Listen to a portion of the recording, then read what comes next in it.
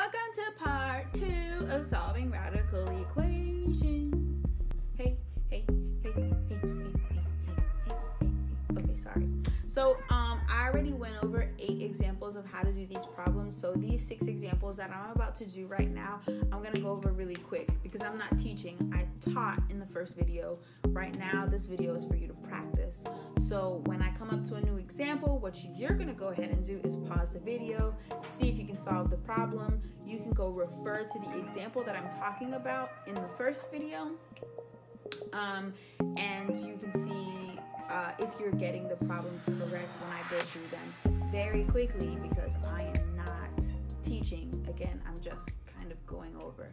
So this is the point in which, for example, number 1, you would look at example number 1 from the other video, see if you can do this problem, and then see if you get the right answer when I go through it. So this is where you pause the video. Okay, the first thing I'm gonna do is I'm gonna isolate my radical. So I'm gonna subtract 4 from both sides. I'm gonna get radical x minus 1 equals 1. I'm gonna undo the radical with an exponent. Square, square, add 1. Isolate x by adding 1 to both sides. And that's gonna go ahead and give me x equals 2. Make sure you check your answers. That's not my job, that's your job. Yay! Number 2, I have radicals on both sides of the equation, so I can't isolate. What I'm gonna go ahead and do is skip right to undoing the radical with the exponent. So I'm gonna cube both sides because those are cube roots. So I'm gonna get x plus 6 equals 8. 2 times 2 times 2 is 8. X minus 1. I'm going to distribute. And then I'm gonna isolate x. Not anything fancy. We just out here trying to get the answer. Okay, so I'm gonna add 8. And I'm gonna get 14 equals 7x. Divide by 7. You're gonna get x equals 2. Again, check your answers. Not my job, your job. Okay. Example number 3, you can look at example 7 and 8 from the last video to get this one correct. I'm already isolated, so what I'm going to do is undo the radical with an exponent of 2, okay? But when I have a plus sign on that other side, look, I have to do parentheses x plus 3, parentheses x plus 3, okay? So I'm going to distribute, doop, and when you distribute, do x times x, x squared, 3 times x, 3x, 3 times x, 3x, 3 times 3, 9. I'm going to combine my like terms, which are 3x, and then I'm going to get x squared plus 6x plus 9. The equation, I need to set it equal to 0. Why do I need to do that? Because it's a quadratic. So get those things over. I'm gonna factor. I'm gonna set them equal to 0. I'm gonna check my answers. Okay, that little answer check thing is not correct. But it's fine. You're gonna get 2 equals -2. That is not a true statement. So what am I going to do? I'm going to say that x equals -5 is actually going to be an extraneous solution. And my only solution is x equals 1. Yay! Okay. Example number 4, we have 3 more examples left. Again, you should be pausing the video at the beginning of the example, seeing if you can do it by referring to example number 6 from the last video, okay, or on your paper if you're my student.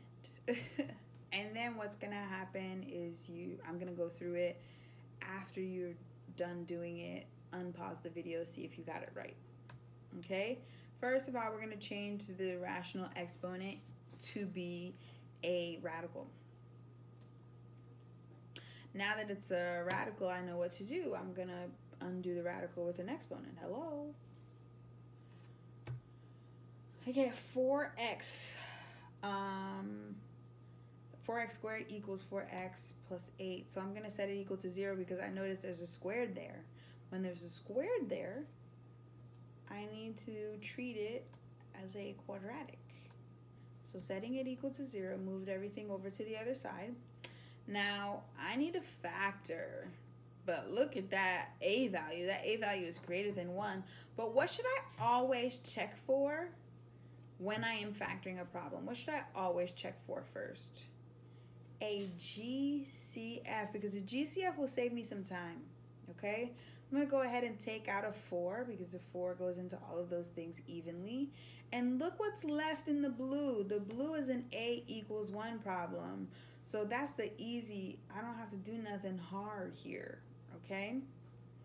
X minus 2, X plus 1, solve it by setting it equal to 0. I'm going to get X equals 2 and X equals negative 1. Should I check my answers? I sure should check my answers, because guess what I'm going to figure out when I check my answers, okay? That the only valid answer is actually X equals 2, okay? Again, checking your answers, that's your business, not mine. All right. Solve the radical equation. Example number 5.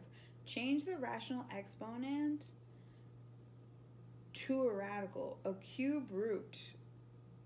Thank you, because the 1/3 exponent is the same thing as a cube root. Undo the radical with an exponent. 3 times 3 times 3 is 27.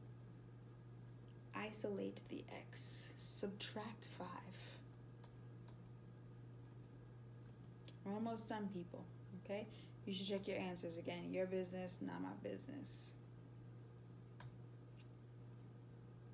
Last but not least, example number 6. Again, you should be pausing the video. Stop. See if you can figure it out by yourself. Then watch me do it. Don't just watch me do it. I know what I'm doing. I have a degree. You know what I'm saying? This thing is always making me feel like it stopped recording. Whew. Anyway, 2x plus 15 to the 1/2 power. 1/2 power, change it to an exponent. It's a square root. I mean, change it to a radical. Undo the radical with an exponent. 2x plus 15 equals x squared. Set it equal to 0. Hey, factor. Hey, solve. Oh my goodness, what should I do now? I should check my answers. I checked my answers. And look, -3 is extraneous, but 5 works, baby. Okay, that's it. If you didn't get them right, rewind the video, take out a fresh sheet of paper, try it again.